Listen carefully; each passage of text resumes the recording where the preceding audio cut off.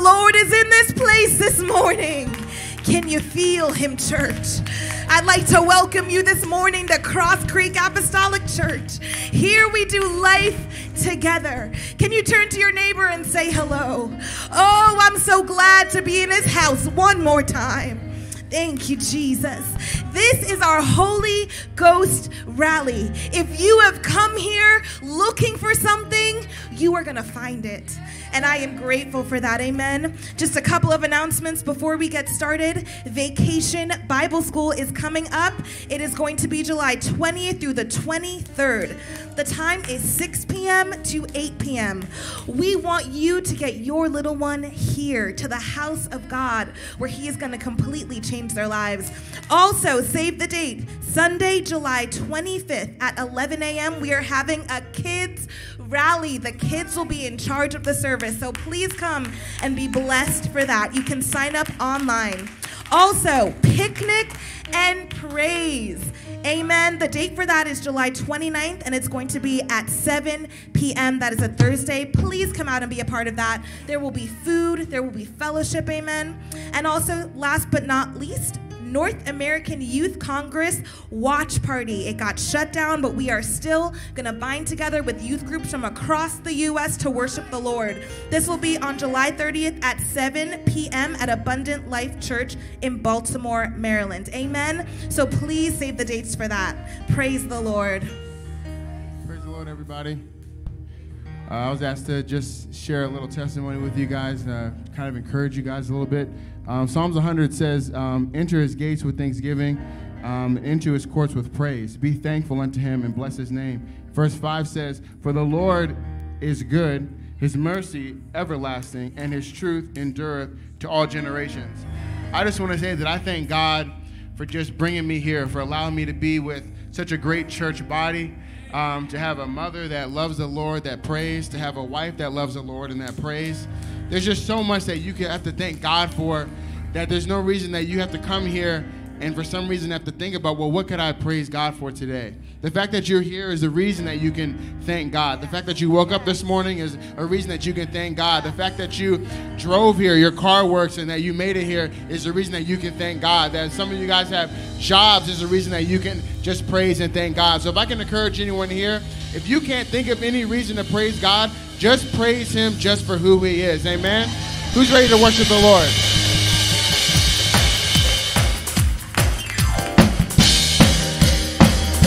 Thank you, praise the Lord. He went to Calvary and died for our sins. And he rose in the 3 days. He's alive. He's alive.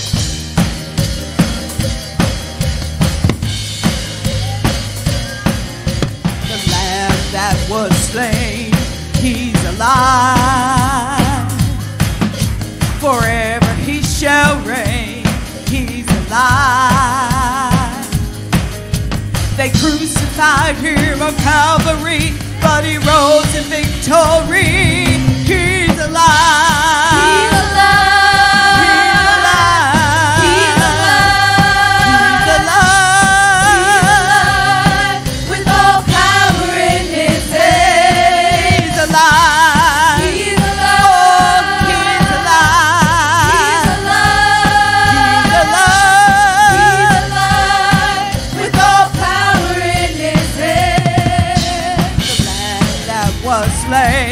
He's alive. Forever he shall reign. He's alive. They crucified him at Calvary, but he rose in victory. He's alive. Oh, he's alive. He's alive. With all power in his hand.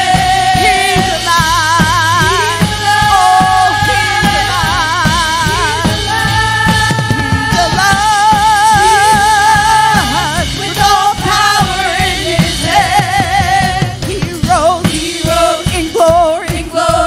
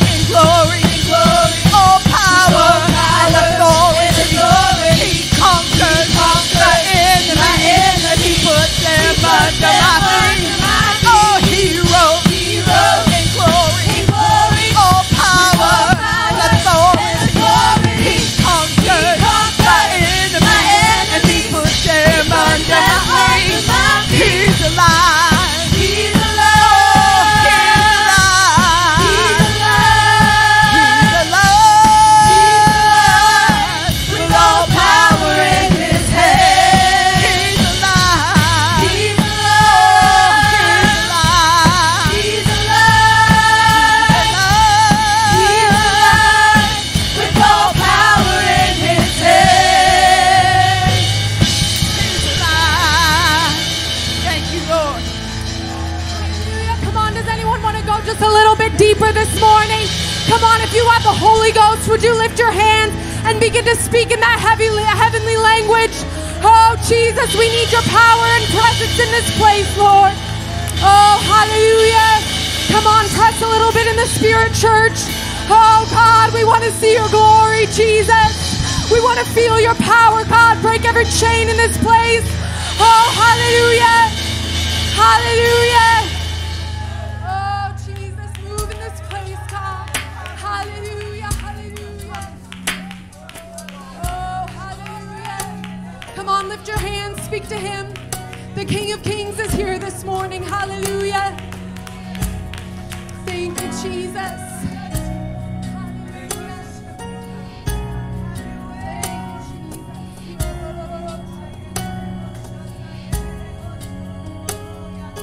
Take me to the place where your peace and your love overflows,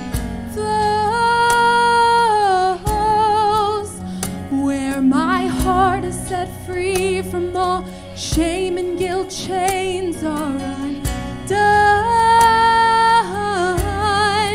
Take me there, take me there.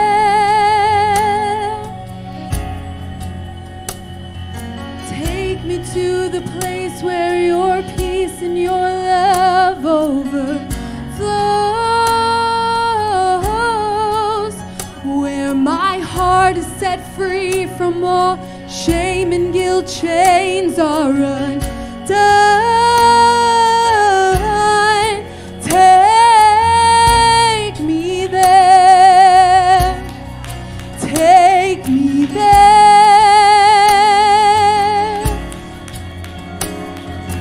Take me to the place where your angels never cease to cry, holy,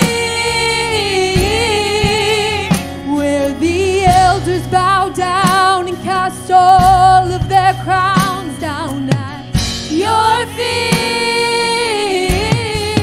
Take me there, take me there, take me there, take me there, take me there, 'cause I wanna know what it feels like when heaven touches earth and I'm caught in between. I wanna know what it feels like when the glory of the Lord to fall on me. Take me there, take me there, 'cause I wanna know what it feels like. Heaven touches earth and I'm caught in between. I wanna know what it feels like. The glory of the Lord to fall on me. Take me there. Make it your prayer this morning. Oh God, I want to get to that secret place with you, Lord. Take me there. Take me there. Oh, the King of Kings is in this place this morning. If you have any need this morning, would you just lift your hands? He is here to meet you. The King of Kings, the Lord of Lords, the Savior is in this place, and He is here to meet your need. Hallelujah. Oh, thank you, Jesus. Hallelujah. And you come like a rushing wind. I can't speak or stand, just cry holy, and you fall like a mighty rain, overtaking me with your glory. And you come like a rushing wind. I can't speak or stand, just cry holy, and you fall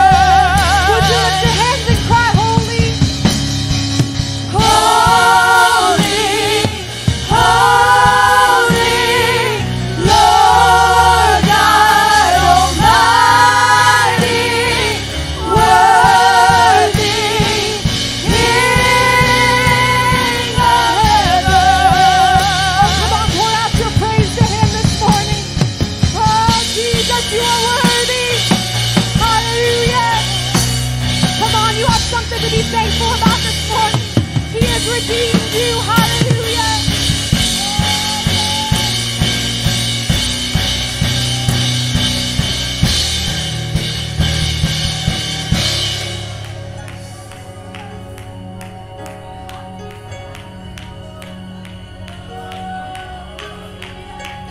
No place I'd rather be.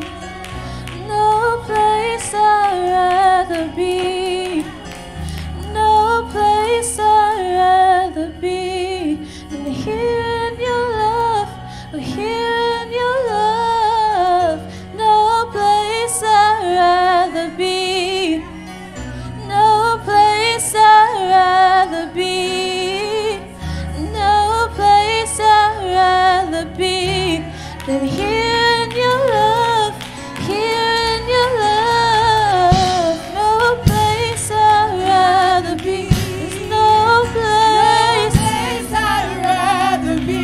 There's no place I'd rather be. Here in your love, here in your love.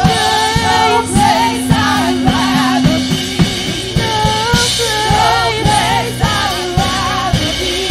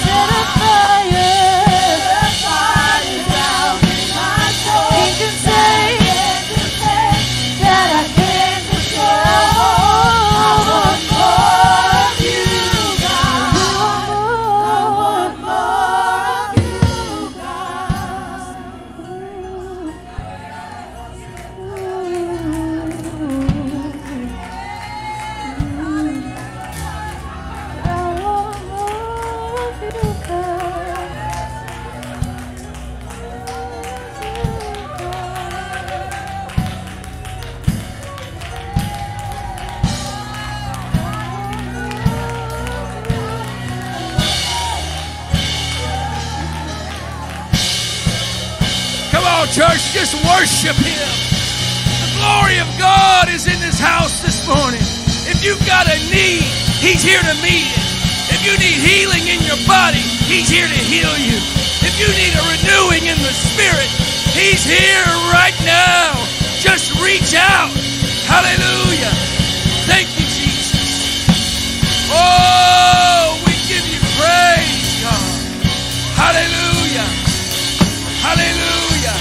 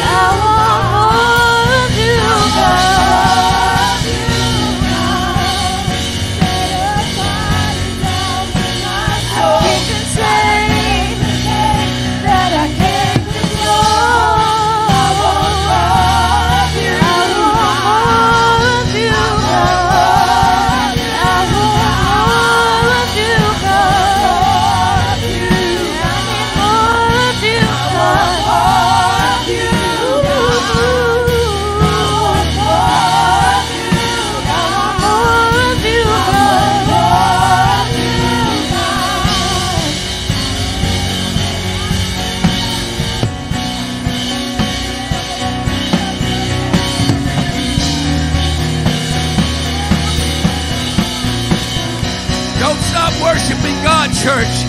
Don't stop worshiping God until you get what you need. Hallelujah. Hallelujah. Oh, thank you, Jesus. Hallelujah. Hallelujah. Don't worry about the schedule. Don't worry about lunchtime. Don't worry about what you left on the fire at home. You worry about what's on the fire right here in this house this morning. Oh, because I feel and see the glory of God has fallen in this place. Hallelujah. Hallelujah. Don't stop worshiping. Don't stop praising. You've got God's attention this morning. You've got God's attention. Hallelujah. Oh, thank you, Jesus. Hallelujah. Hallelujah. While you're worshiping, call Pastor and Sister Overton's name in praise, in prayer, that God would keep His hand on them when they're traveling, that God would refresh them and renew them and re-anoint them. Hallelujah. Just continue worshiping God this morning. Hallelujah. Remember that we have, hallelujah, Sister Allie's mom this morning needs prayer. She's having emergency surgery. So while you're worshiping, remember Sister Allie's mother to pray for her. Hallelujah. Her name is Janice Porto. So continue to pray for her. We have a young man that's been with us, is going back home after the summer to go back to school. Brother Michael Hutchison, remember in prayer that God would keep him safe. Amen. Hallelujah. Hallelujah. Thank you, Jesus. We want to remember the Hewitt family this morning, that God would continue to comfort them at the time of loss. Don't stop worshiping God, church. You've got God's attention this morning. But in your worship, you remember these requests and you bring them before God, expecting Him to meet our needs, to reach out and touch those that we love and care for. Hallelujah. Oh, Jesus, right now, God. Oh, we come before you with worship and praise. We bow down before you, the Almighty God, the Holy One of Israel, the great God and Creator, my Savior and Redeemer. Oh, thank you, Jesus. Oh, God, we have those in need today, God. And we ask you with expectation, God, that you're going to touch them right now where they are. God, for Sister Allie's mom in the hospital, that you would touch her and heal her and raise her up off the bed, God. Oh, God, for Brother and Sister Overton as they travel, God, that you would refresh them in strength and in spirit, God, and put a fresh anointing on their lives. Oh, God, bless them, God, that they can minister to this church congregation. Oh, God, let your anointing fall upon these saints. Bless them with your gifts, God, so that they can minister, God, to their friends, to their neighbors, and to the stranger. Hallelujah. Thank you for your presence in this house today, oh God. We give you praise. We give you praise. We give you praise. Hallelujah. Hallelujah. Thank you, Jesus. I don't know about you, but from the very get-go, when we walked in the prayer room this morning, I felt the glory of presence of God in this place. Hallelujah. God wants to do something for you here today if you would just let Him. God can't do anything for you against your will.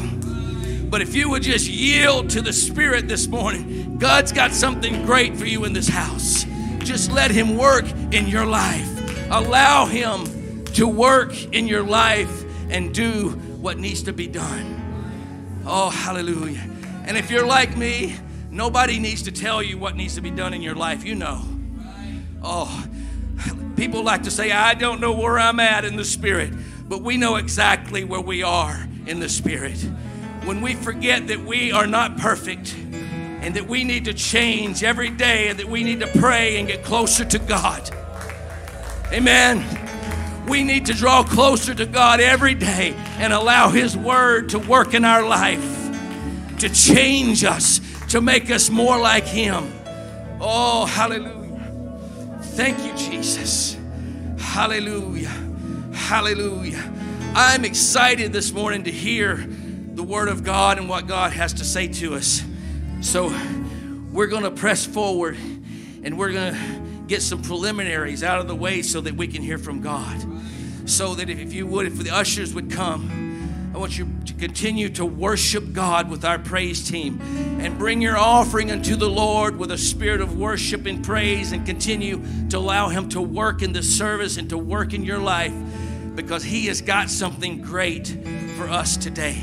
For me, for you, and for everyone sitting in this house this morning, God has something great for you because He loves you with a love like no other. God bless you.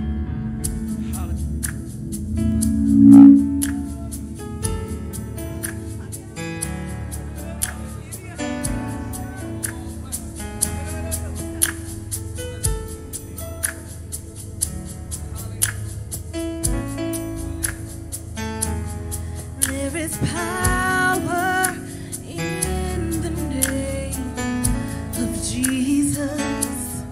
There is power in the name of Jesus. There is power in the name of Jesus to break every chain, break every chain, break every chain.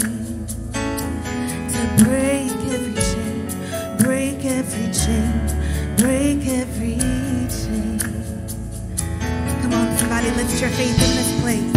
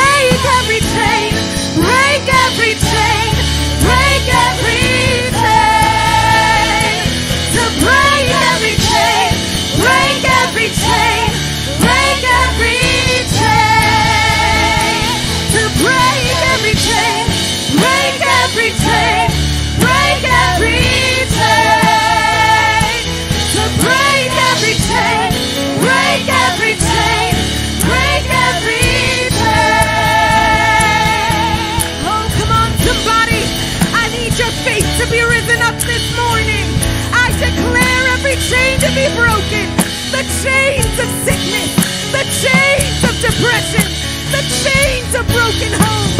Come on, press this morning. He is here to break. He is here to restore.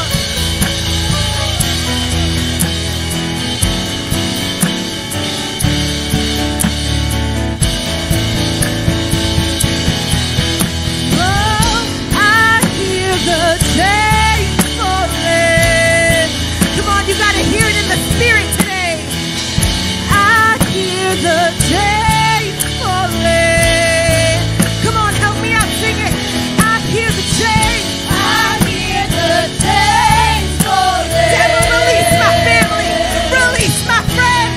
I hear the chains. Come on, there's more breaking. There's more stirring. I hear the chains. Do you hear them shaking off your family? Do you hear them shaking off your job? Break every chain.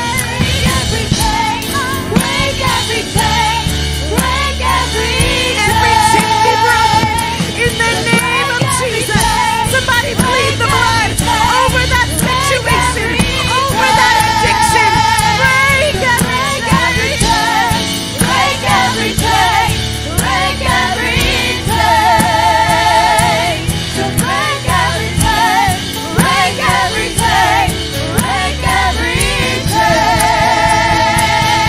Come on, just linger before him right now. Come on and entertain his presence. God, I'm not gonna move until you bless me. Somebody wrestle with him like Jacob wrestled. Somebody press till you get what you need.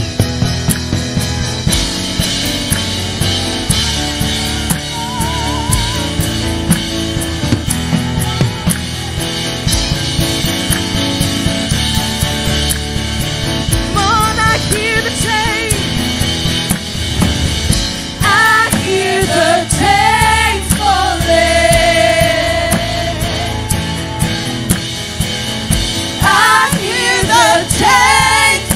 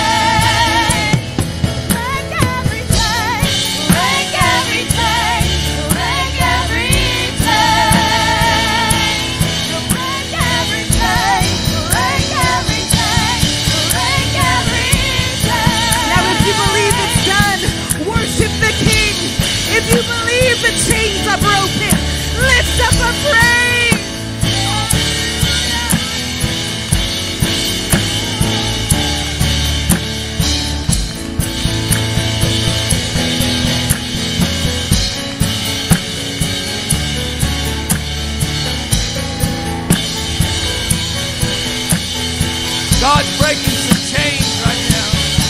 Hallelujah. There's some of you feeling some liberty in the spirit to worship, to dance before the King of Kings. If you would just turn loose, exercise that liberty in the spirit you're feeling. Hallelujah. Hallelujah. Glory to God. Oh, thank you, Jesus. Hallelujah. God, you're good. Oh, God, you're so good. Hallelujah. Hallelujah. Thank you, Jesus. Hallelujah. I feel joy.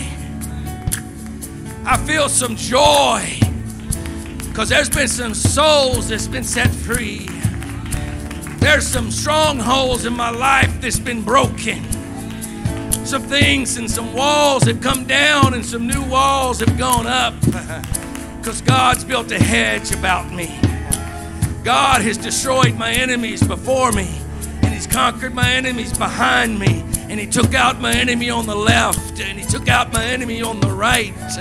Hallelujah. Brother Ellis was praying for me the other night, and he said, God has perfected some gifts in my life. He says, but there's going to be some more. There's going to be joy. Brother Ellis, tonight I feel joy. Hallelujah. The last few days I've been feeling something more than before. There's a happiness. There's more than just a happiness. I feel joy in the Holy Ghost. I feel joy in my life. I feel joy on my job and in my home. See, this is the work that God does in your life in a service like this, when there's been prayer and fasting and a man of God put on his face before God, asking for a word from God to his people. Amen. Thank you, Jesus. Hallelujah. Are you ready to hear what God has for us today? Are you ready to hear the word of God and let it transform and change your life to make you more like him? Brother Ellis, it's so good to have you with us. Put your hands together unto the Lord and give him praise. Brother Ellis, come and give us the word of God. Appreciate you, man. God bless you. Hallelujah. Can you give one more hand clap to Jesus this morning?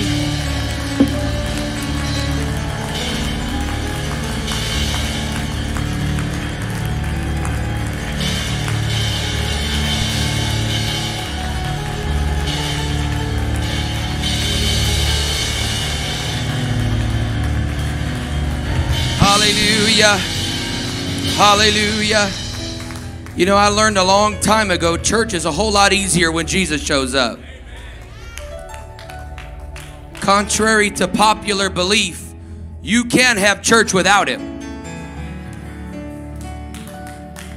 Jesus said in Revelation, speaking of his own church, he said, behold, I stand at the door and knock. And if any man will open, I'll come in and I'll fellowship with him. We can never take the presence of God for granted. Amen? I'll say it again. Church is a whole lot easier when Jesus shows up. Do you agree? Amen. And I just want to tell somebody right now that Jesus is in this building this morning. If you need a miracle, it's been said a couple times. I'm telling you right now, it's not going to be by me. I don't have magic words to offer you this morning. I don't have a secret formula to give you. All I know is that wherever Jesus is, healing takes place, deliverance takes place, miracles happen. And I want to tell you, Jesus is here today. Could you lift both hands up to heaven? Would you just recognize him, Lord? Thank you, Jesus. Thank you for visiting with us.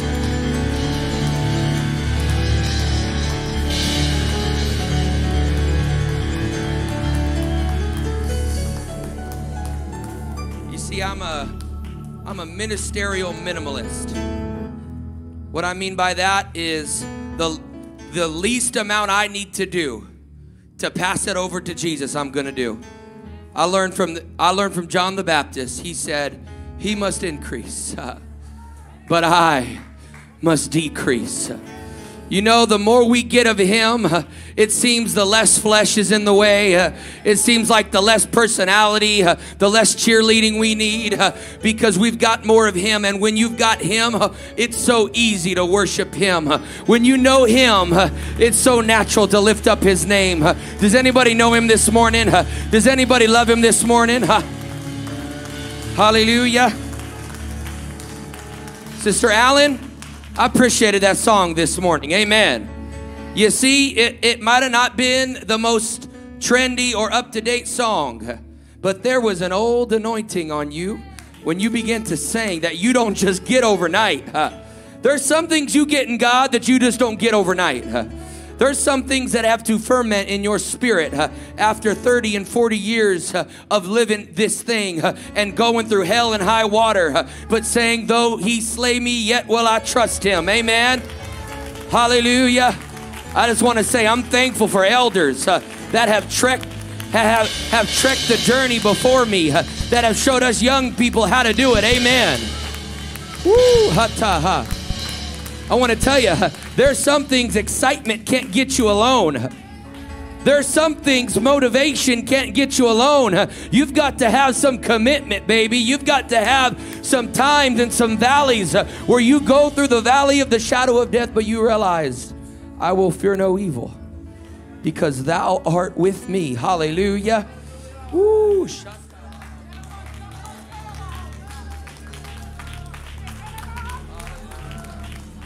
Oh, thank you, Lord. I give honor to our elders. Brother Valerie, thank you so much for leading us in the Holy Ghost this morning. Thank you, Brother Vogler's been here. We sat at our leadership meeting for 35 years. It's men like Brother and Sister Vogler and many others that have built churches like this, that have long-standing preached the gospel of Jesus Christ. Amen. Give honor to Brother Overton. How many of you love your pastor this morning? Amen. I love Brother Overton very much.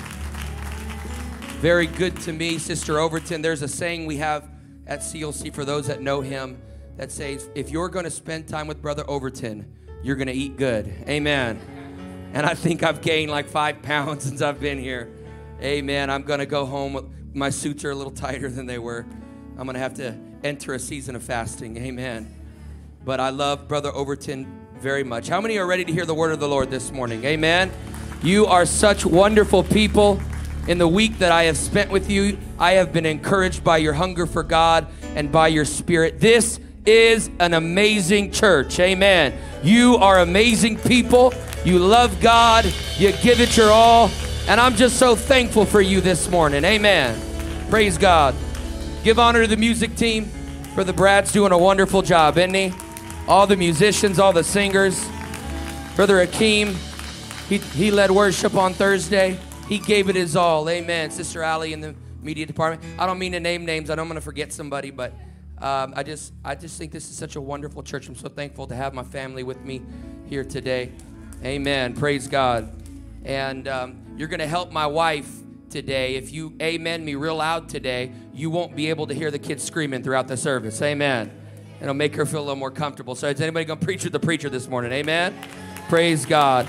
I believe I've got a word from God today. I believe that someone's going to, Brother Valerie said it in the Holy Ghost just at the beginning of service, that someone's going to get a miracle today. Amen. I believe in the Holy Ghost, someone that walked in with a long-term sickness is going to receive healing today. I'm not talking about a diagnosis you got last week. I'm talking about something you've stopped asking God to heal because it's just become a part of the backdrop of your life. Anybody got a sickness like that today? You've stopped asking for healing. You've stopped believing for a miracle because it's just been too long. I'm telling you, Jesus is getting ready to do a miracle as a testimony in somebody's life. So right now, I want every hand to be lifted up to heaven. We're going to pray that the gift of faith would move in this building today. In the name of Jesus, God, I pray for every person under the sound of my voice. God, I pray that you would touch them with the Holy Ghost and with fire. God, that you would manifest your presence today. Do the work only you can do, that no man can get the glory for. God, not by me, but by you alone, Lord. I pray that someone would have the faith to receive something. God, I pray you would do something supernatural in our midst today. God, let the heathen know. Lord, let the backslider know. Let the visitor know, God, that you are in our midst. Make yourself alive. Woo, shataha. Hallelujah. You know something I learned from the Old Testament is when there was a battle that was needed to be won. And this is why we sing songs in the format that we do. When there was a battle to be won, they would look and there would be a great battle before them. And they would inquire of the Lord, Lord, what do you want us to do? What kind of strategy do you want us to take in conquering this enemy or this foe? And God so often, Brother Valerie, in the Old Testament would say, I want you to send the praisers first. I want you to send the worshipers first. You know what he does? He says, I want you to start digging trenches even before it begins to rain. You see, it's real easy to believe when the miracles are taking place, but that's not how faith in the Bible works. Let me tell you how belief in the world works. Belief in the world says, show me the money and then I'll believe. Show me a down payment. Show me some collateral. Show me something physical and I'll believe. But let me tell you how it works in the spiritual. God said, believe first. Believe first and then I will show you. So I just want to ask somebody today, it might just be one, it might just be two, but how would you act if you've got the miracle you've been praying for, maybe 2, 3, 4, 5, 6 years, maybe 10 years, how would you act?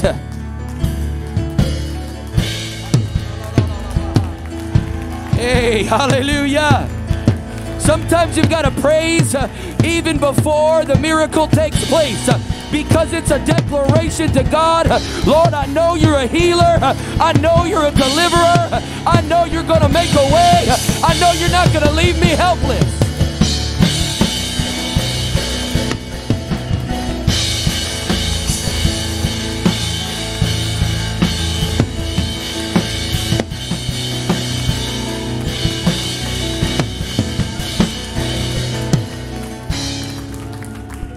Oh, thank you, Jesus. If you have your Bibles, turn to the book of John, chapter 5. Book of John, chapter 5. Amen. Oh, hallelujah. Anybody feel God in this house tonight, this morning? Amen. Book of John, chapter 5, verses 1 through 9. I'm going to read this story.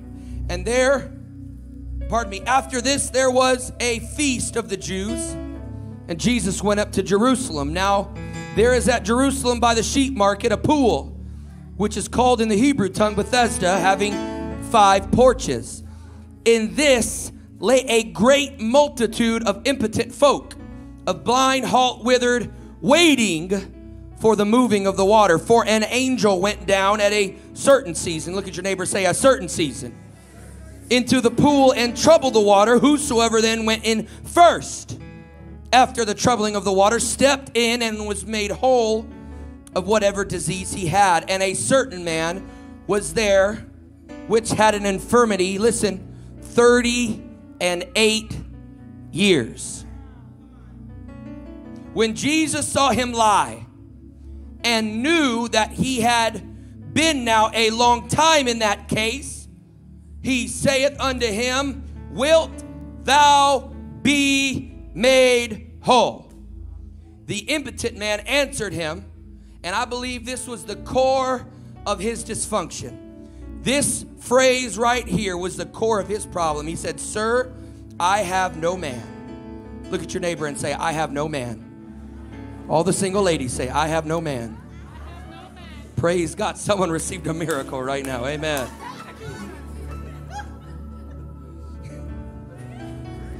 Someone said it with faith. Amen. When the water is troubled to put me into the pool, while I am coming, another steppeth down before me. Jesus saith unto him, rise, take up thy bed and walk. And immediately the man was made whole and took up his bed and walked. And on the same day was the Sabbath. I want to talk to you just for a few moments about the house of mercy.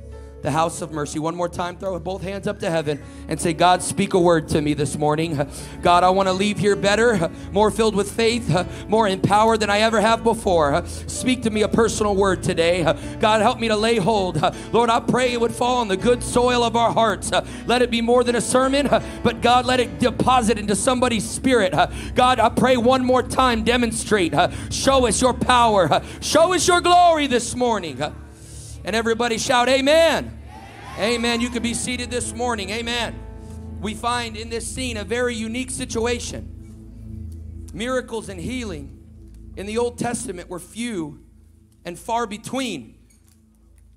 You see, in the Old Testament, to receive a miracle or to receive a healing was much like someone hitting the lottery. You heard about it happening to other people. You heard about other people getting a miracle. You read on the news about somebody getting a breakthrough, but it just never seems to happen to you.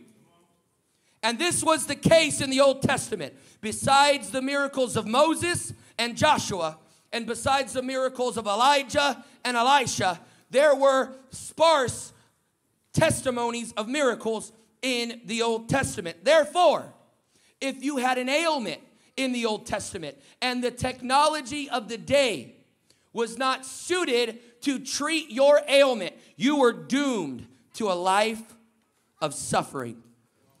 And we find this unique place, a one-of-a-kind place called Bethesda, having 5 porches. It was outside of the sheep gate. This was the place that they brought the sacrifices in for the festivals, whether it be Passover or whether it be Pentecost or the Feast of Tabernacles. This was the place where the sheep would come into the city and they would most likely drink there. And so this place became a holy place. Bethesda literally means house of mercy. It was a place in the Old Testament. Though miracles were not common, though they were not happening on a regular basis, though it was not part of their daily culture, there was still a glimmer of hope. There was this unique place, and it became a hub for impotent folk or sick people, people that were paralyzed or maimed or blind. They couldn't see, they couldn't hear, or they had some type of deadly disease. They would all congregate around this place. And it was very unique that at one time, it says at a certain season. It didn't happen randomly. They knew about the time the miracle would take place. They really couldn't pinpoint it, so they all sat with earnest expectation. You've got to visualize this in your mind. They sat up. They might have been paralyzed or they might have been lame. But when the season came upon them, when they started to recognize, hold up, the season of the miraculous is upon us. I'm not just going to sit here idly by. I'm not just going to sit here and if I'm not ready, someone else is going to get in that water before I do. So they were in a posture or a position. They came expecting a miracle. Because the more expected they were, the more ready they were, the greater chance they had of receiving a miracle.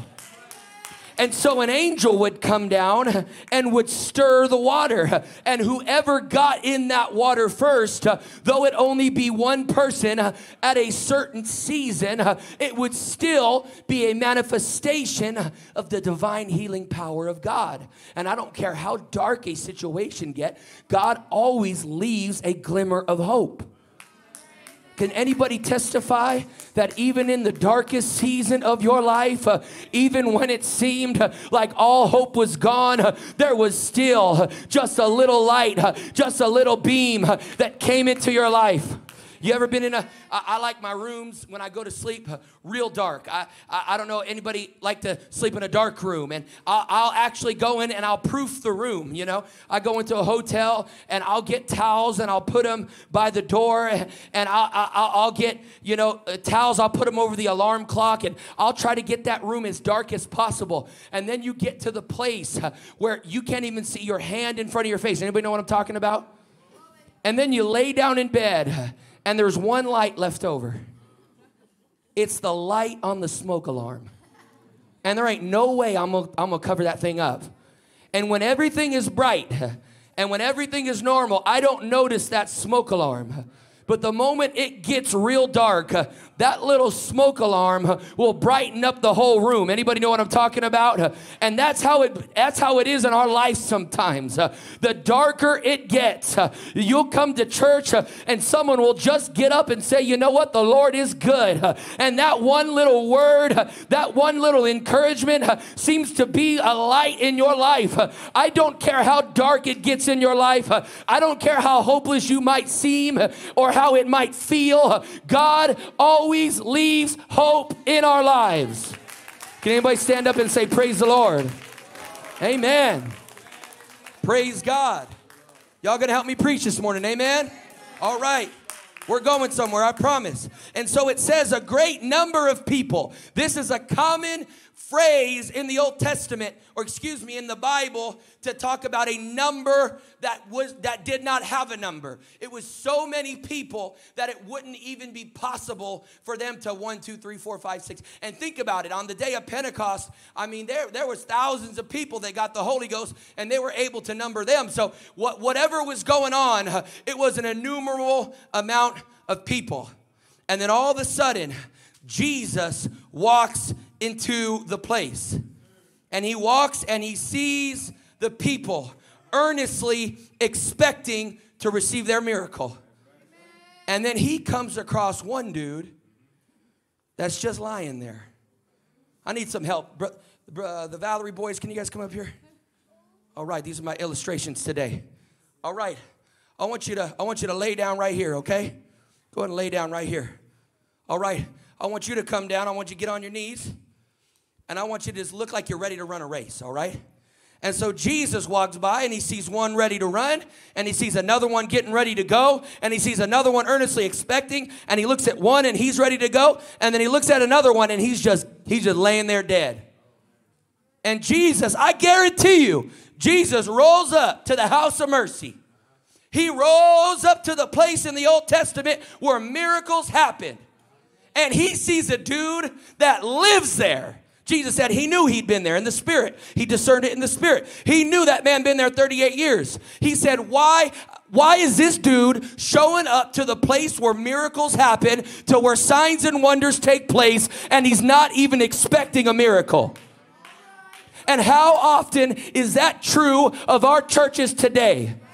We believe and we preach miracles. We believe. Lay down. You ain't healed yet. You're going to get healed soon. Don't worry. You'll get healed soon, all right? We go to the place where miracles take place, but we walk in not expecting anything to happen. And how combobulated must the Lord get when he said, I've given you my spirit. He said, these signs shall follow them that believe in my name. They shall cast out devils. Anybody believe that this morning? It says they shall lay hands on the sick and they shall recover. Jesus said, behold, I give you power to tread on serpents and scorpions and over all the power of the enemy, and nothing shall by any means harm you. And when you get it down in your spirit, when I show up to places where Jesus is, it don't matter if it's been 1, 2, 10, or 20 years. If Jesus is there, this could be the service where I receive my miracle. And it was the response of the man. Jesus comes to him and he's like, yo, that's what he said, right? Jesus from Stockton, I believe it, right? He said, yo, don't you, look at all these folk, they're all ready to go. What's wrong with you? Why don't you want to be healed? And he answered a very curious thing. He says, Lord, I have no man to put me down into the water. You see, one thing I've learned about human beings is if they find something that's good in life, they will find a way to take advantage of the system. That's why people be camping out late at night. That's why people, they'll figure something out. I mean, they'll do anything. They'll spend $1,000 to get something for free. You know what I mean? Like, they're going to figure out a way to cheat the system. And the guy said, yo, the system is rigged against me. Brother Akil, I want you to come up here real quick. So he said, Lord, it's not that I don't desire to be healed. It's not that I don't want to be healed. Go stand by that boy right there. He said, it's not that I don't want to be healed. He said, it's all a political game. It's not about who wants it most. It's about who's got the fastest friend. Sister Ellis, I want you to stand up for me. Sister Ellis is going to be our angel right now. Hey, no laughing. Amen. All right. Sister Ellis is going to be our angel right now. I want you to pick this boy up right here. Not me. You ain't going to pick me up. All right, stand up. There you go. I picked you because you're strong, okay? Get his other leg. I don't want him falling on me. All right. Now, I want you to get in a position like you're paralyzed. And when the moment Alyssa stirs up the water, I want you to try to go as fast as you can. Akil, you're going to go as fast as you can, all right? This is what happened. I'm trying to give you an illustration of what this dude had to go through on an everyday basis. This is what his struggle was. All right, Alyssa, stir the water. All right, she's stirring the oatmeal pot. All right, go, Akil. Akil, I want you to win, bro. Come on. Don't ruin my illustration, bro. All right. Thank you. Let's give it up for him. So this is what happened on a regular basis. He said, every time I try to do something, there's someone who's got a faster friend than me.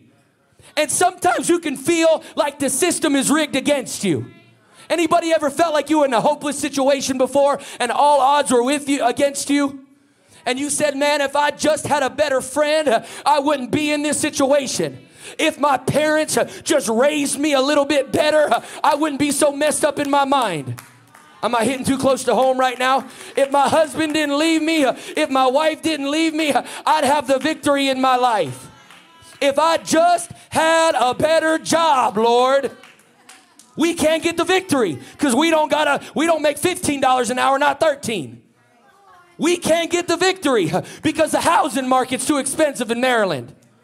We can't get the victory because all the odds are stacked up against us. Young preachers, if I could just meet the right man, if my pastor would just mentor me a little bit more, if he would just give me a position, if he would just exalt me in front of the church, then I'll be used by God. There's a saying in the world, it's not what you know, it's, oh, y'all know it, huh? Y'all dog eat dog around here, I know it. It's not what you know, it's who you know. And so what we do is we try to network our way into a move of God.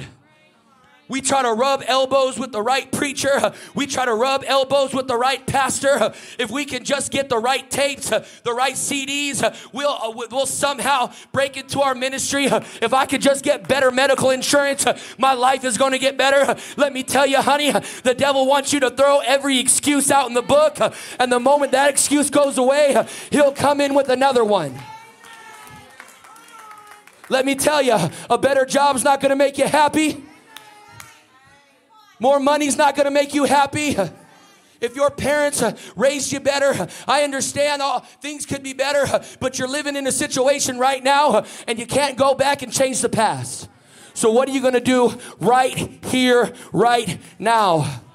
I say right now, Jesus is in the place. And I don't know why people don't worship.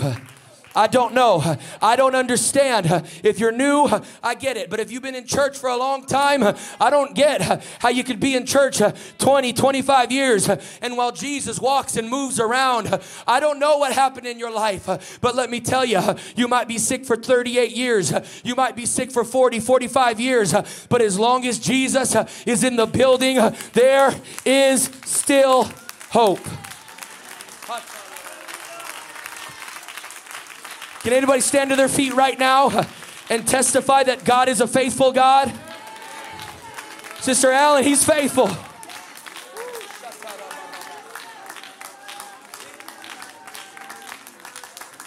Hallelujah.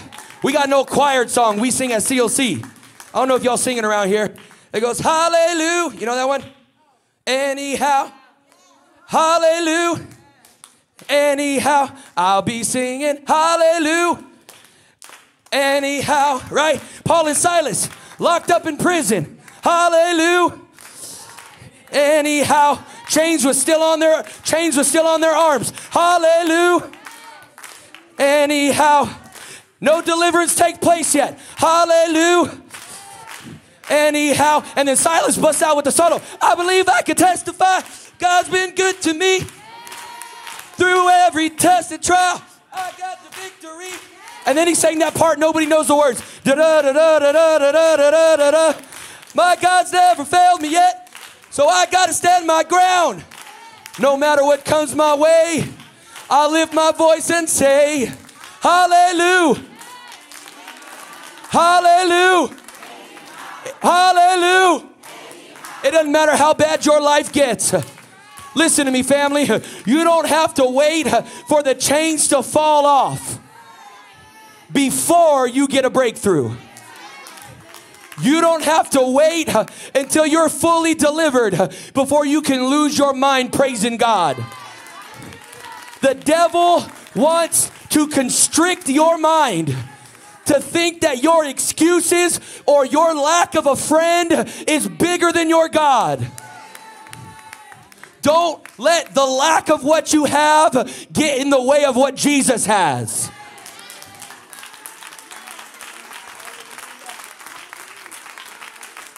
Hallelujah. I'm telling you, if you want it, if you expect it, there's a big difference in getting around Jesus with no faith and getting around Jesus full of faith. It said in Nazareth, he could not do many mighty works because of their unbelief. Jesus didn't have a magic formula. He says, I can do it. If you believe it, I'll do it. Go ahead, be seated. There was a young man.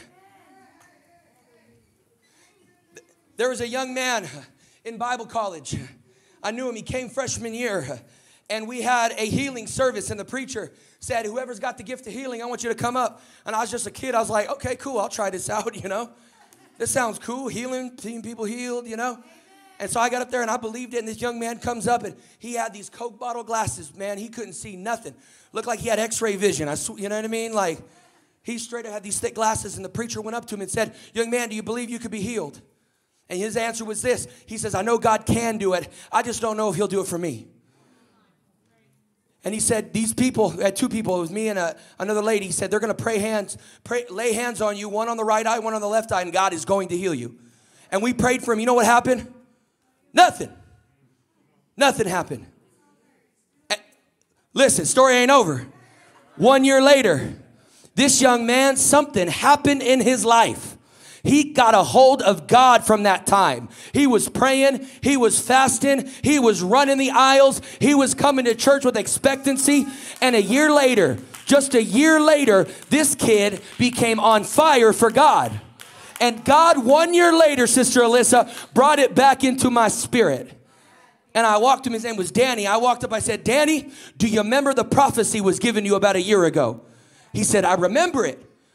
Do you still believe God could heal you? He looked at me and said, without a shadow of a doubt. That lady, I wanted to follow that original plan. I called that lady. I had her number just by chance. She already left the church. So I said, I'm going to put the telephone on the left side of his face. You're going to pray for the left eye. I'm going to lay hands on the right eye, and God's going to do a miracle.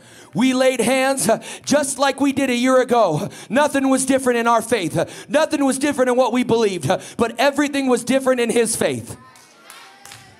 We laid hands. I'm telling you, he couldn't see from me to Brother Valerie. If there were words right there, he couldn't see that far. And we prayed for him. And after we prayed for him, he took his glasses were off. He started to blink like, you know how you put drops in your eye. He started blinking. And he looked around. And he started noticing things in the church he had never noticed before. We had a sign on the back wall. It says, saved by preaching on it. He said, how long has that sign been there? I've never seen that sign before. I got my little King James Bible out with little print. And Sister Janelle, I was about this far out. And he read every word on that page. Listen, he couldn't drive without his glasses. And then we started to praise and worship God. We ran around the sanctuary, and at the top of his lungs, he yelled, Jesus, healed my eyes. Everybody to hear, Jesus, healed my eyes. And then I asked him, I said, Danny, where are your glasses at? He said, oh, I don't know. Half of them are over there. The other half are over there. I don't need them anymore because Jesus healed my eyes. Listen, what was the difference in the story? The difference wasn't the people praying. The difference wasn't the preacher. The difference wasn't the environment. The difference wasn't where he got prayed for. The difference was his faith. We've got to get out of this mentality like the man at the pool. Jesus is coming on in, and we just lay there. I tried this before. Some pastors going to just see someone else that they don't even pray for me anymore. They stop believing for me. But do you believe for you? I don't care if nobody else believes for you. Do you still believe for you? Listen. Jesus, I'm going to tell you something about Jesus that I've learned about him. Why, of all these people, why was this the man that he called out? Jesus takes an interest in hopeless situations. Listen, if you've got a hopeless situation, you've got a great chance for God to heal you. Listen, the darker the situation, the better the chance for you to get healed. Why? Because God doesn't want man getting the glory for his miracle. Sometimes Jesus lets a situation get so bad that we can't stand up and say a doctor is going to get the credit for this. Sometimes Jesus lets it get so bad that we're going to have to stand up and say, if it hadn't been for the Lord that had been on my side, I surely would have perished. I surely would have fallen. But thank God that he came into my life and he delivered me. I had a friend. She had one baby. Then there was complications with the second, and she could not have another child. And she agonized over it. If any ladies in here have ever struggled with a barren womb, I hear it's just one of the most agonizing. obviously never experienced myself, but it could be one of the most agonizing things that a human could feel. And she felt that pain. And the doctor told her, you're never going to have another baby again. And she agonized over it. And the situation was dark. And the medical team could do nothing about it to deliver her. And she came up to me and told me all this. And a couple services later, I was walking in the altar just like I do. And I felt, Brother Valerie, I felt the unction of the Holy Ghost on me. And I laid hands on her and her husband next to her. And I said, I'm just going to pray for you. I said, I'm going to pray for your womb right now. And she began to weep and she began to cry. And she just said, thank you, because there was just a glimmer of hope. That even though the doctor said there's nothing, even though the doctor says we can't help you anymore, she knew there was still hope. She knew there was still a chance because Jesus was there. And I laid hands on her. And anybody ever pray for somebody and the Lord straight just vomits things out your mouth? Not real vomit, but words. Because that would be nasty, right? Don't be throwing up on people in the church, all right? But it just came out of my mouth, Sister Alyssa. It came out of my mouth. I said, by this time next year, you'll be holding a baby boy in your arms. I wanted to run and hide. I wanted to run and I wanted to hide. And I prayed. I was nervous. And she came back. I forgot about it. 10 services later, 10 weeks exactly, she came back. And she looked at me and she said, thank you. I said, thank you for what? She had tears in her eyes. And she said, I am 10 weeks pregnant today. Listen, sometimes God lets it get dark. Sometimes God lets the situation seem hopeless just so he can come on in and do a miracle and get glory out of your life. Woo! And I just want to preach to somebody this morning. If you believe, God will do it. If you've got faith, God will do it. Lift your hands and begin to worship him right now.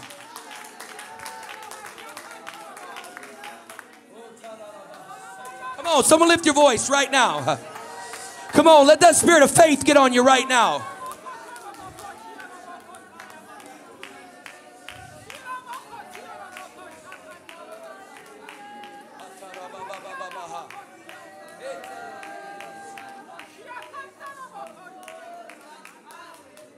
Come on. Last time I preached on this topic, there was a lady in the altar. She had intestinal issues, and she was the lady that had to go to the parties with special food. She just gave up. She had special meals. When there was potluck and picnic and praise, she couldn't eat what everybody else was eating. And I didn't know what her situation was, but I laid hands on her. God gave me a word of knowledge.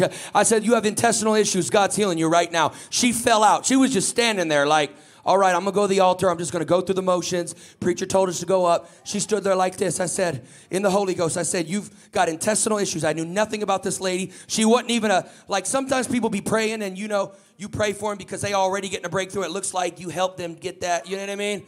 Am I calling too much realness out today? But this lady was just standing there. You know what I mean? I'm human too, all right? And this lady was just standing there.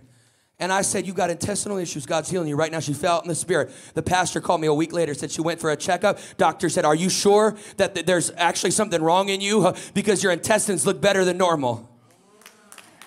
Anybody believe it this morning? Sometimes when you've just given up, Jesus still comes, he still comes in on, and he does a miracle in your life. Listen to me. I could tell you stories all day long about how situations get dark. You say, preacher, I don't got a physical ailment. It's something in my body. It's my marriage. My marriage is beyond repair. That my lost loved ones are gone. I had another situation very similar to the first one. A lady, her husband walked away from God and walked away from her. And she felt that she still needed to be married to him. So she wouldn't divorce him and get alimony from him. So she had to live in her car believing that God would restore her marriage. He's living large. He's got a decent job. He hates everything about her, but she won't divorce him because God gave her a promise. So she lives in her truck. And one day she comes up to me. She says, Morgan, I'm just about giving up. It's been 3 years. She says, I'm just about giving up. And she said, will you pray for me? I prayed for her. Just like the other situation. I prayed for her, and there come that Holy Ghost word vomit. And I said, very similar. I said, by this time next year, you and your husband will be reconciled together. And she, she just received it. And then she came up to me one day. She says, she looked at me. She said, Brother Morgan, that's the only thing that keeps me going, that word. And she said this. She said, I know you ain't no prophet liar. She said, I know God's. And I was, oh my word, I felt sick to my stomach, man. Only thing keeping this late, I prayed every day, God, let it come to pass, Lord. I prayed, I fasted over it. I was young. I was very young in my ministry back then. And let me tell you what, it was Thanksgiving the next year. She looked at me and she said, I've only got a few months left of the year. She took the prophecy real serious. She said, but I just know God's going to do it. She said, it seems worse this Thanksgiving. She said, it seems worse, but I know God's going to do it. I know it's been almost 4 years, but I know that God's going to do it. Family, December 25th, don't you love Christmas? December 25th that year, her husband knocked on the door. And he asked her, can I come on in? And they spent Christmas together and they renewed their vows and they're in church 5-6 years later and they're winning souls and they're teaching Bible studies and God restored everything that he said he would restore. I don't care how dark it looks. As long as you've got an opportunity to get in the presence of Jesus. And I used to hear her name was Sister Leah. I heard Sister Leah in the prayer room. During that year, I would be tucked under the pews praying, and she'd be walking the floors, and she'd say, devil, get your hands off my man. She said, devil, I've got a word from God. Get your hands off of my man. Listen, there's another old song. It says, whose report will you believe? Listen, when you got to believe the report of the Lord, that means sometimes there's conflicting reports. The report of the Lord doesn't often or hardly any time line up with the report of the natural. Listen, God thrives in hopeless situations. That is why he chose Israel. He said, I didn't choose you because you were mighty. I chose you because you were small. I didn't choose you because you were strong. I chose you because you are weak. So you might say, preacher, I've come into the house of God. I've got too many problems. I've got too many situations. I've got too many issues. How could God ever do anything for me? Friend, you are a perfect candidate for a miracle.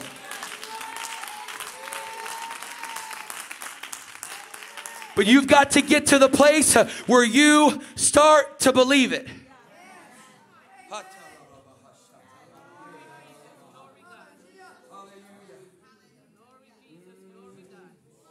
One more thing, and then we're gonna let the Lord do his thing. Amen. Anybody ready to receive a miracle this morning?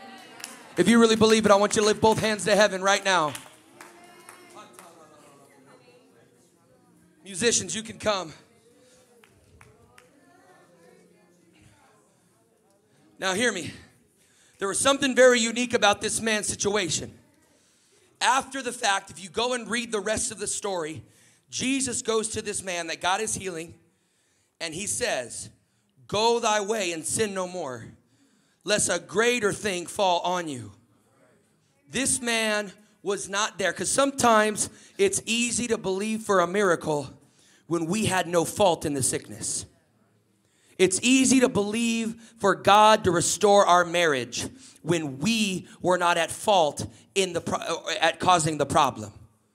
It's easy to believe that. But when we have been involved, maybe you were on drugs before and you say, preacher, I deserve to be in this place.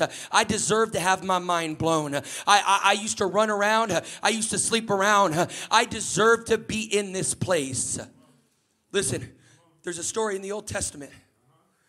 Joshua chapter 7. If you want, Sister Allie, verse 24. But I'm going to tell the story real quick. It's the story of a man named Achan. Brother King, whenever you're ready, bro. There's a story of a man named Achan. And Achan, he made a big mistake. The children of Israel, they went to the battle of Jericho. It was a great battle. They shouted. The walls came down. God gave a great victory. Then there was a battle of Ai. The Bible says they were a small people. But because of Achan's sin, you see, God said, I don't want you going into Jericho, and I don't want you stealing any idols. I don't want you stealing anything from out of the city. But Achan, out of his selfishness, he stole it anyways. And he hid it under his camp. And many Israelites lost their lives because of his sin. And listen to the Old Testament way of handling this. Sister Allie, verse 24. It says, and Joshua and all Israel with him took Achan. 24, please.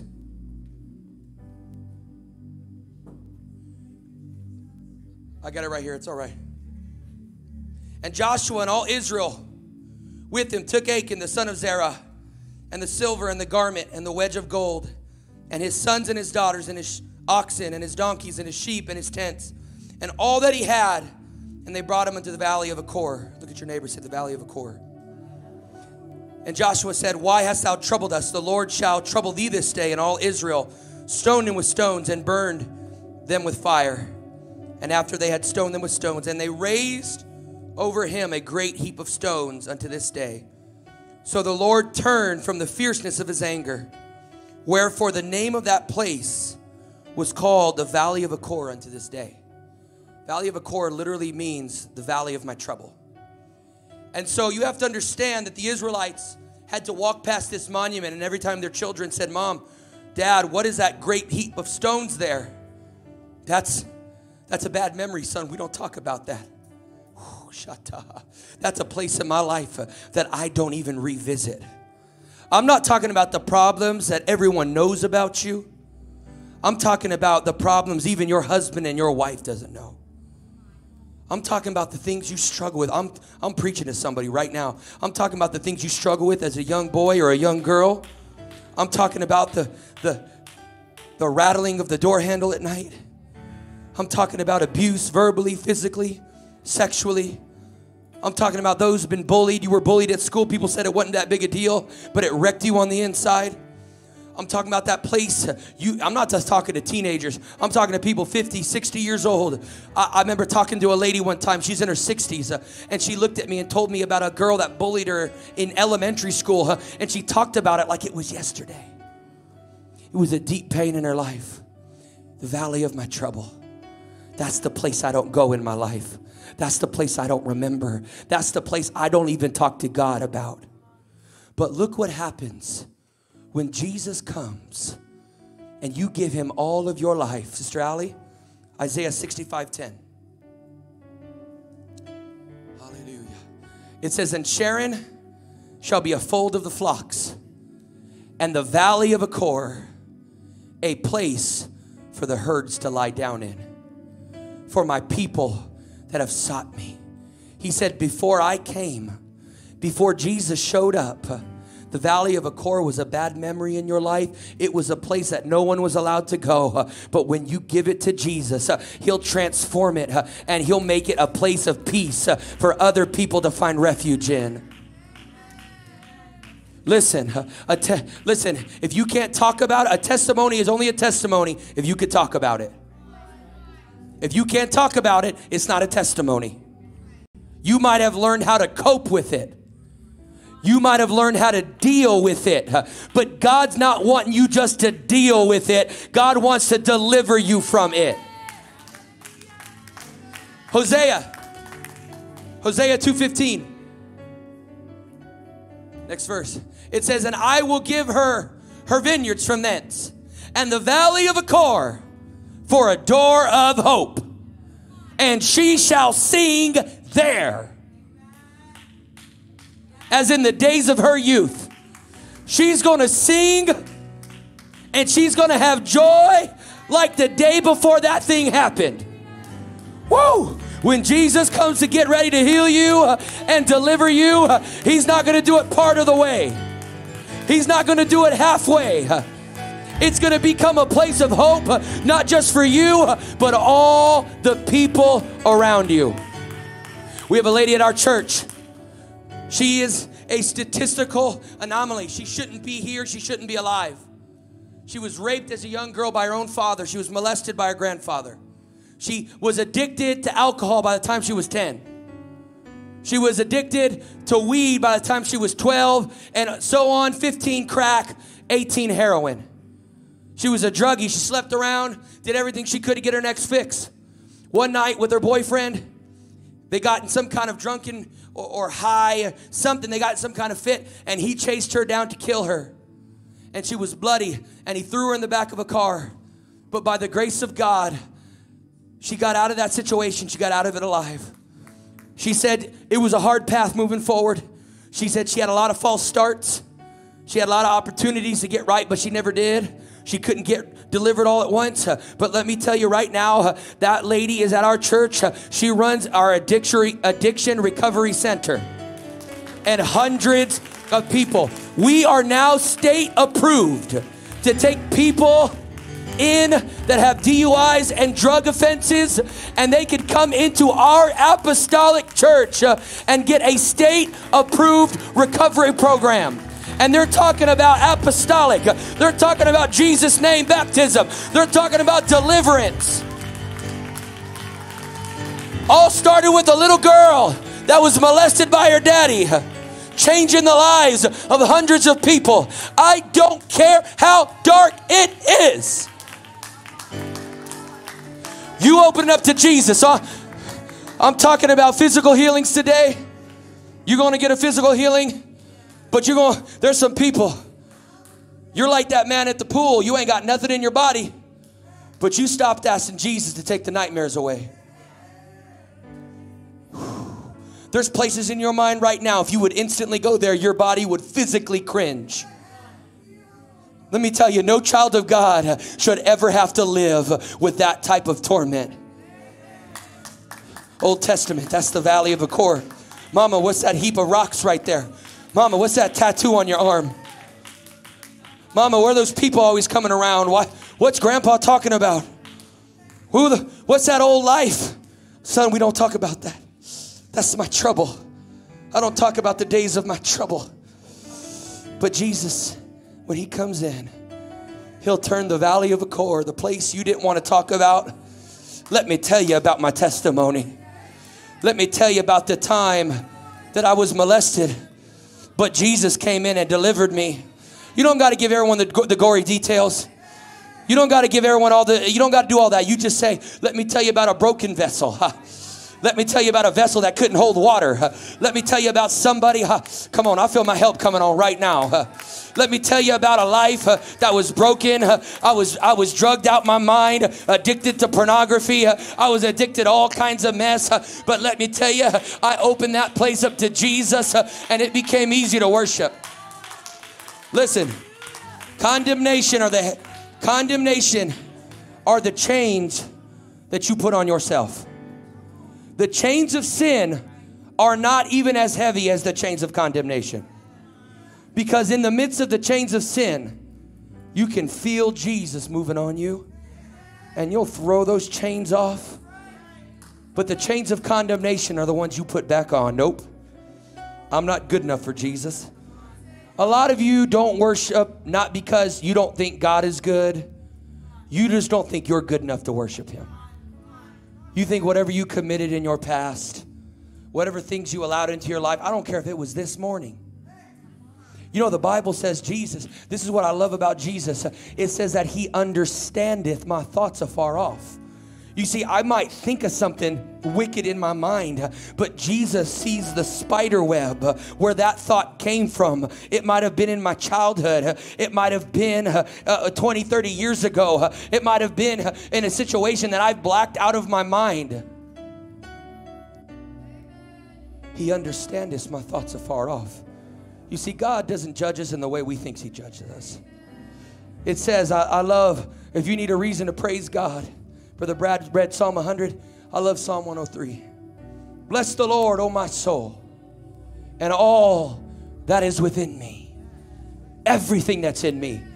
Bless his holy name. Bless the Lord, O my soul. Why? And forget not all of his benefits. What are his benefits? Who healeth all thy diseases and forgiveth all thine iniquities. It goes on to say, who hath redeemed us from the grave and hath crowned us with loving kindness and with tender mercy. Who filleth thy mouth with good things It says, as high as the heavens are above the earth, so is his mercy to them that fear him. Listen to me now.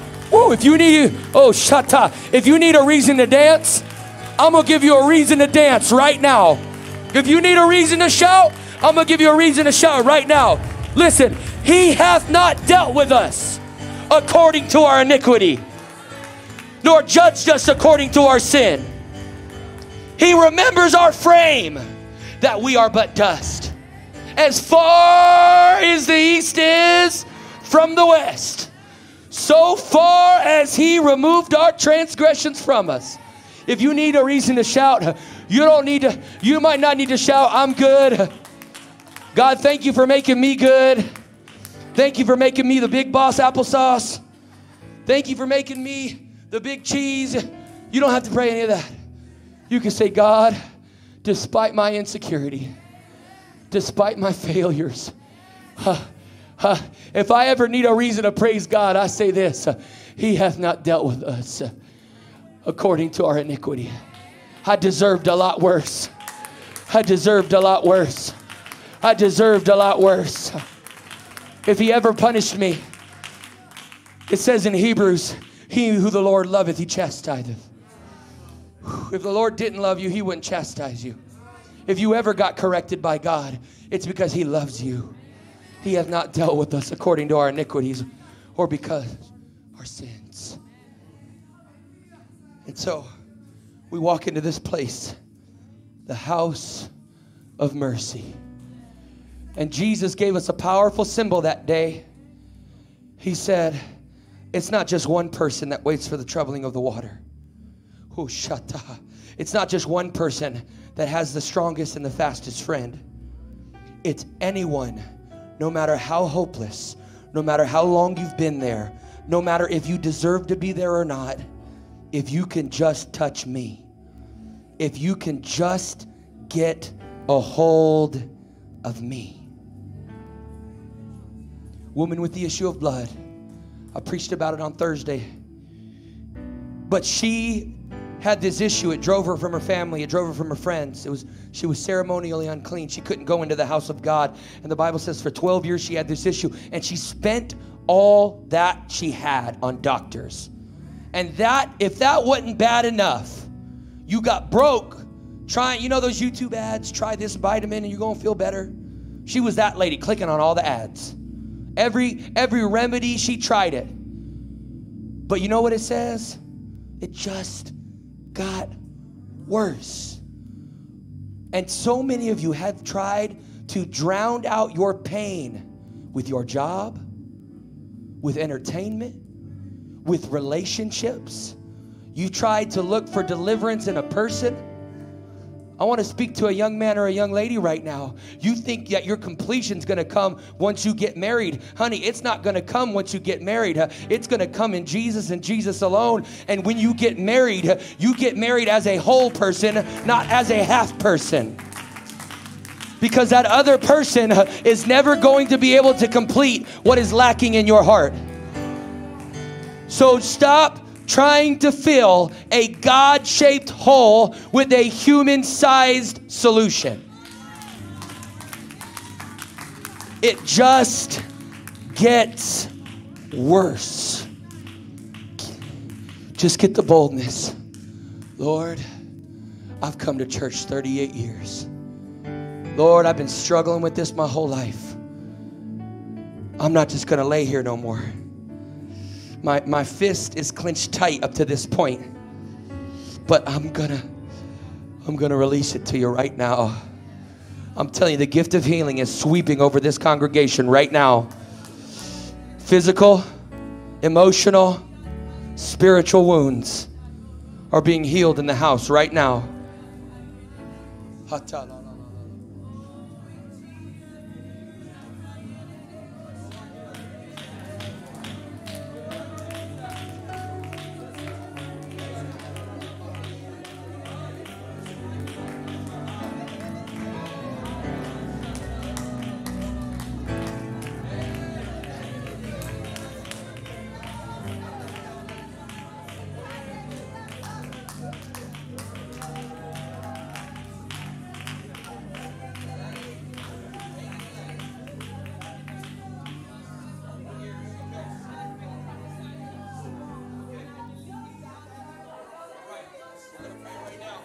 I want everybody in the building, I want you to lift your hands up to God right now. In the name of Jesus Christ.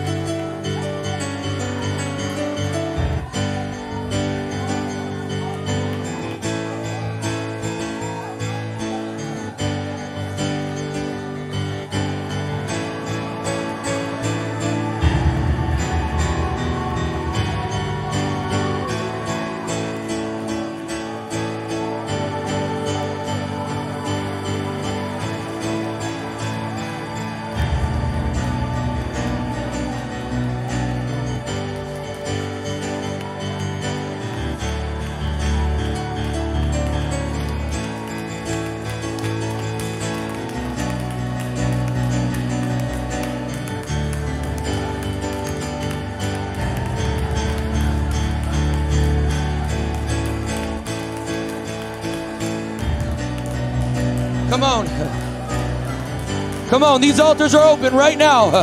If you need a miracle, Jesus is moving right now. If you need a miracle, Jesus is moving right now.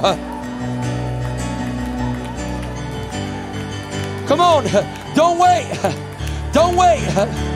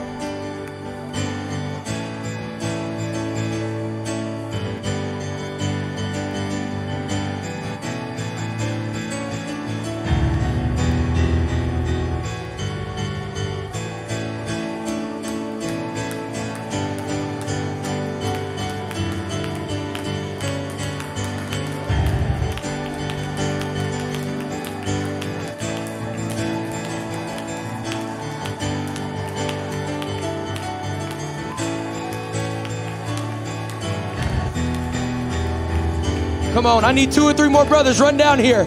Come help me pray for the brother right now.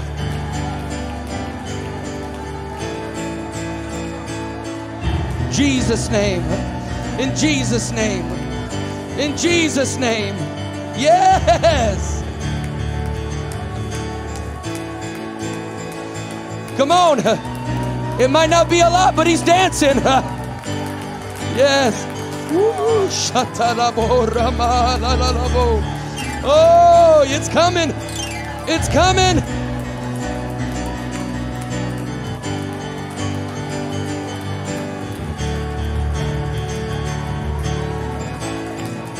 Hallelujah.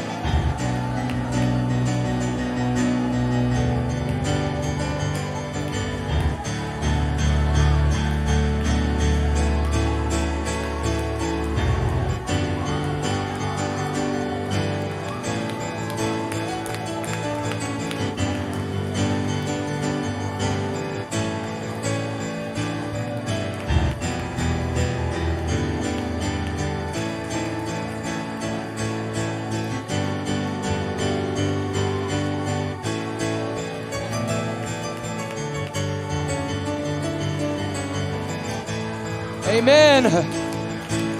Hey, sister told me brother couldn't stand it all. He just stood and took 2 steps in Jesus' name.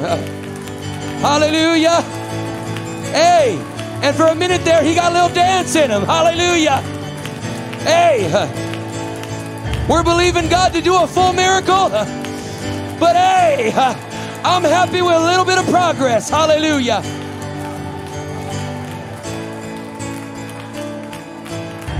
Come on. Oh, hallelujah. Come on.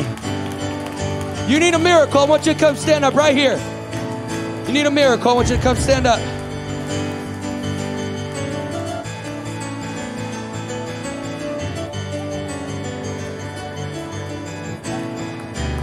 In the name of Jesus, by the authority of the Word of God, Lord, let all crooked places be made straight right now. God, I pray deliverance in Jesus' name. I pray full restoration. Let there be a breakthrough today, not tomorrow. Let there be a break forth in your spirit even right now to feel the anointing and the power of God working in an impossible situation. It's not for my sake, it's for God's sake.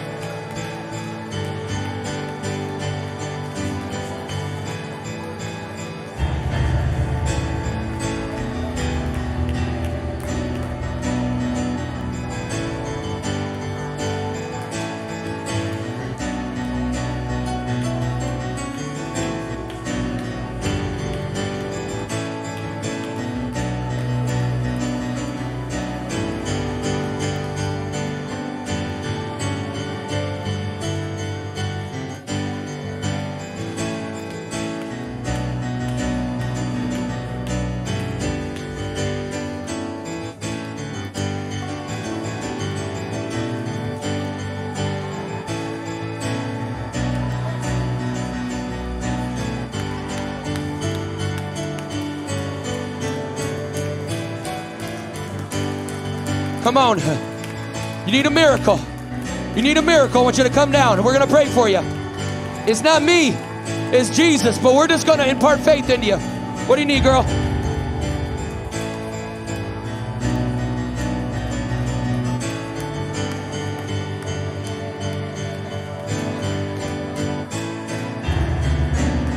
All right, she's got a skin condition. We're going to believe God's going to heal her right now. Lift your hands. Look up to heaven because it's coming from Jesus. In the name of Jesus, we rebuke this eczema right now. We command it to be gone, to be dried up in Jesus' name. Lord, let it happen even right now as a miracle of the power of God. We speak to this eczema and we command you, be gone in Jesus' name. Oh, Rabahasa.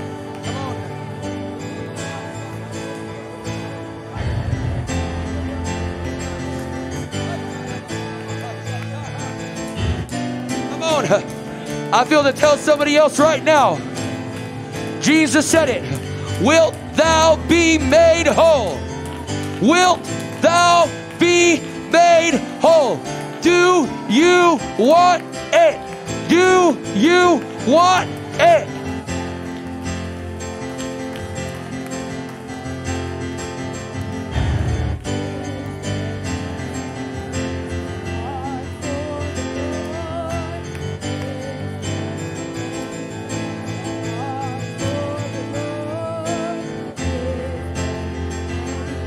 Come on. Who needs a miracle? Who needs a miracle?